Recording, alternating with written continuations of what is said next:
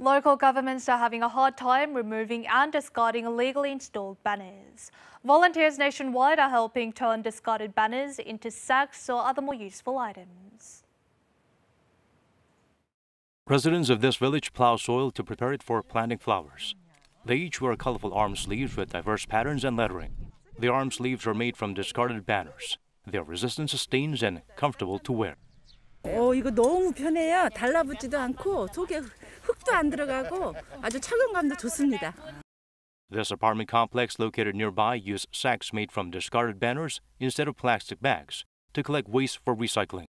The idea to upcycle illegally installed banners which are being put up en masse as advertisements in newly developed areas came from local administrative organizations and residents. 나일론 재질로 돼 있기 때문에 굉장히 튼튼합니다. 그 원단을 제공할수록 저희들은 좋다.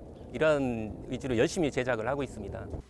Up until recently, banners were classified as industrial waste, and the only way to get rid of them was incineration. But nowadays, thanks to volunteers, more than 100 banners are upcycled into useful items every week.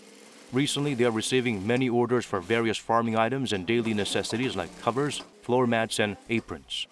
주문을 많이 하세요. 소문을 듣고 이렇게 전화로도 하시고 저희들을 보면은 또 뭐 좀 어떻게 몇 개를 만들어 달라 이런 식으로. Once the local elections are over next month, a large amount of discarded banners is expected to pour in for upcycling, a groundbreaking way to prevent environmental pollution and recycle resources.